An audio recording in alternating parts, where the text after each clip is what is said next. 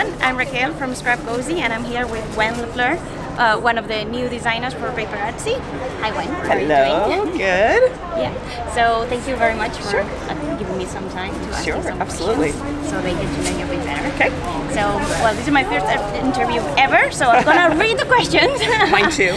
Okay. So, yeah, let's try and see what it comes. Okay. Yeah, so basically, how did you start in the crafting world? I don't even remember because I have been crafting since I was a little girl, and I would cut little tiny pieces of paper up and glue them to my desk, which thrilled my mother to no end. But I've always done something, scrapbooking, cards, drawing, any kind of art or craft. I've just pretty much my entire life. So, yeah. When did you start with PaperArtsy? This is my first show with PaperArtsy. My first release was in September, so I am brand new. I'm the newest designer. And so this is, you know, just within the last year that this has all happened. So yeah, but even if it's new, you already have 6. I do. I already have 6. Yeah, these are brand new, right? Yeah, so I don't know if they didn't see them very much. We did a release in September, and then we have a show release, and so that's what I've got so far. So they can be shown then? Yes. Yeah, okay. Absolutely. They're out. Perfect. Okay. Then, what about, have you worked with other companies? I guess you have, right? I have. I do. I started with Stencil Girl. They're the first company I started designing for, so I have 40, 50 stencils that are available with them. And then I also work with Emerald Crafts. Yeah. Or Emerald, I'm sorry, Kim. Emerald Creek. My brain is dead today. Emerald Creek Craft Supplies. Yeah. So I have embossing powder, boho blends. I have my embellishments, boho bits, which are semi-precious gemstone embellishments. And then at the show this year, we're launching boho beads. So some little bead assortments that are designed to coordinate with the powder. So that's who I'm working with right now. Very nice. Very exciting. Yeah. Is this your main work then, and your main sort of? No, I have a full-time job.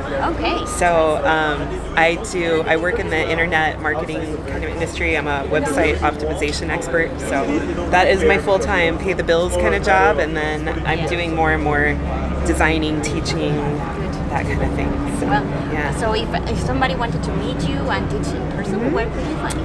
So right now I don't have my 2020 schedule really baked yet, but you can find if you go to my website, it's just gwenlafleur.com.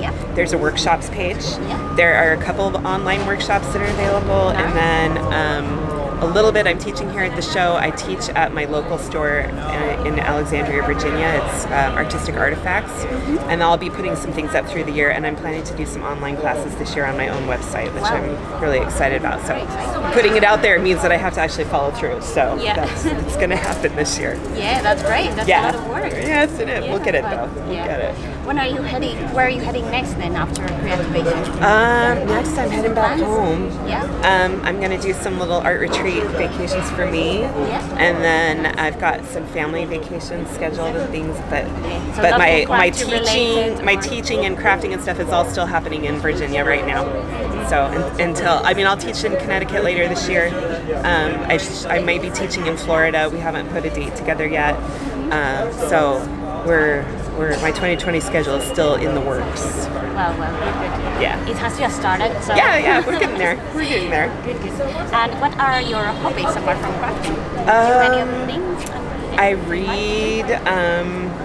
I'm a huge ice hockey fan, so I love to watch ice hockey. Of course, that frequently happens when I'm actually crafting or making art or something like that. I did play for a while in grad school. That was pretty fun. I love to shop. I love to do all different kinds of arts and crafts, and there's always new stuff that I want to try. Yeah. So just see one thing you want to try and here.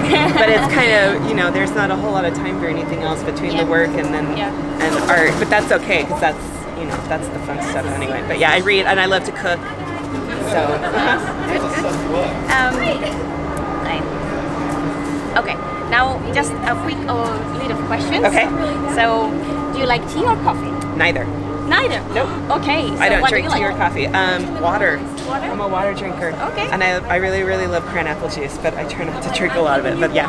Good. Dog or cat person? Dog. Yeah. Mostly because I'm allergic to almost all cats. Oh, that's nice. But well. Yeah. Dogs are good companions. They are. Are you a morning crafter or night crafter? Night. And I would be even if I didn't work full time, probably. Yeah. So, yeah. And what's your favorite food? That is hard to say. Turkish food, maybe. What's your favorite color? My favorite color is blue. Blue. Okay. And if you went to a desert island and you'd only have to pick just a few things, crafty things with you, what would you pick? Paint and blue paint, I guess. Oh well, probably there would definitely be some blue paint. I could probably paint. I could probably make brushes and paper and stuff from things I found on the island. Yeah. Probably glue. Okay. I would want to take with me, and I don't know, maybe some stamps. Okay. I could probably scrounge the rest of it. Any favorites now from the new ones that you have? Oh, it's so hard to choose. I love the Aboriginal inspired one, and if I was on an island, it would probably be good because of the fish. Yeah. So, Okay. there you go. Yeah, good answer. Thank you. Well, thank you so much for your time. Sure, thank you. It was and fun. Thanks everybody for watching. I'll be recording more videos hopefully. Yeah. And yeah, make sure to stay there. And thanks for watching. Thanks. Thank you.